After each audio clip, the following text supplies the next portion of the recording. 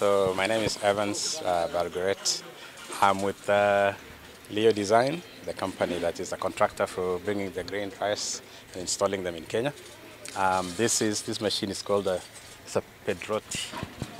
That is the brand name of the machine, and it's a 10-ton dryer. Basically, it can fill up to 10 tons of maize or whatever grain, and it will dry that in about an hour and some minutes.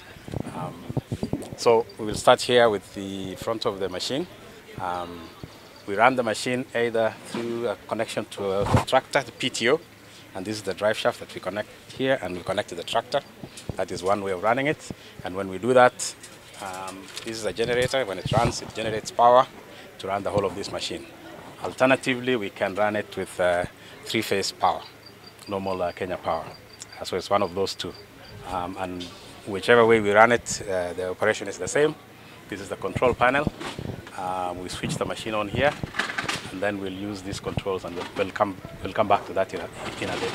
But basically here we set the burner temperature, where the burner is this device here, which uses diesel to release a flame into the baskets that we'll see shortly. We'll set the grain temperature, so that there's a sensor inside that balances those. When the grain temperature reaches the set point, which we set about 50 to 60 degrees, the burner shuts off, and then it cools down. And the third setting we do here is the cooling down time of the grain.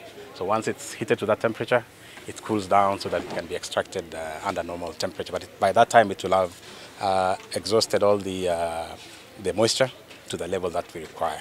Typically about 13 to 14% moisture content. This one is the fan, which basically blows the flame into that big container there. That big container is where the grain goes. Okay.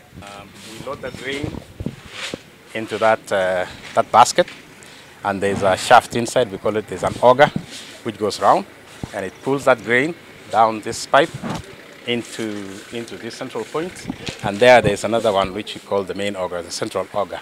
That goes all the way up there, and that one takes the maize through. There's an inside cone. If you can see, there's something inside there like a cone. It goes through there, goes up, and then it comes down. And now it fills this space between here and the inside cone, and that's when the flame comes in. It hits the grain. At the same time, it's rotating. So it's going up, it's going down. It's just mixing up all the time. When the grain hits when we turn on the flame, the grain gets hot to the degree that we set. In this case, maybe 60, 50, depending on the actual moisture content of the maize. And once it's done, it shuts down the burner. The maize continues to rotate for the length of time we set. When it's done, we pull. Let me see if you can see. So we use this to open that pipe there. And that pipe is where we release the maize from, just like we did with these guys. So the maize comes down here. So let's just go back to the control panel. I'll show you how we operate it. So when we start the machine, the tractor, one of the things we look for, this is just the power. So that's the voltage. We just make sure it's normal 415. This is the amps, which we don't worry about too much.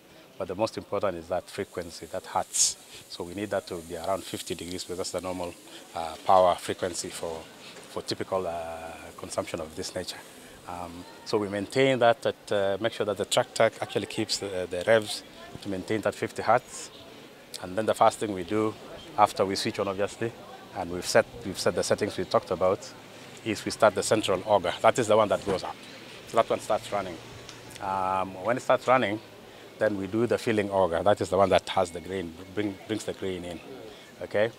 And once we do that, we turn on the fan, this guy, to pull the air from the burner into that basket. After that, once the basket is full, or up to at least 80%, then we start the burner. So the flames come from here, they shoot down. And then at the same time, we can do the dust extractor. That just blows the dust out of, start that thing up there, blows the dust out, and just exits into the environment or to a collection point. And then once the burner maintains that temperature, and once the grain hits the set grain temperature, we basically turn everything off the same way. So we turn off the extractor, the burner will go off by itself, we turn off the fan, the filling auger is already turned off because it's no longer bringing anything in, and then we turn off the central auger, and then in that case we just start pulling the grain. So we'll leave the central auger on running for pulling the grain. When we finish, we turn it off. And then that's the whole process.